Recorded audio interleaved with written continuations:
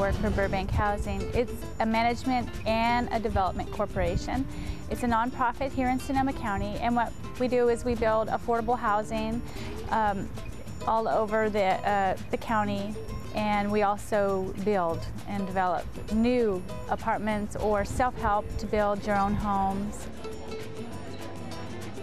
Burbank has award-winning sites. Some of our communities are just beautiful, and you wouldn't know by driving by that it was affordable housing.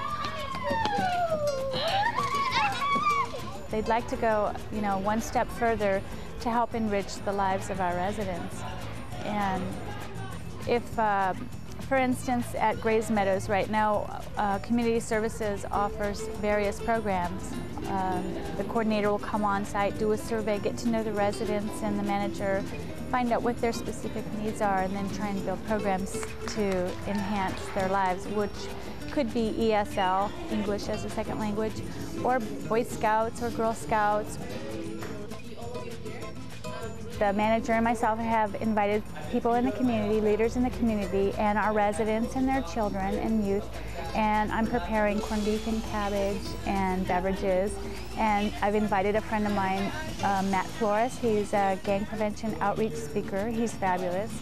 He's going to be here talking about his personal experiences when he was growing up in San Jose and he became a gang member.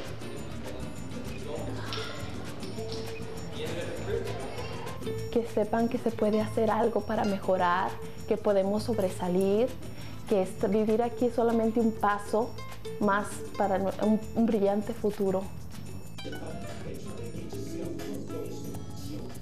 And what I'd like to ask is for people in the community to actually spend a little bit of time, because I think, from studies, psychological studies, it's been proven that it only takes one instance in a youth's life, in a child's life, of a positive interaction with an adult to mentor or plant a seed of hope in their life to make huge dramatic changes for them to have a successful, happy life, instead of ending up in a place where nobody needs to go.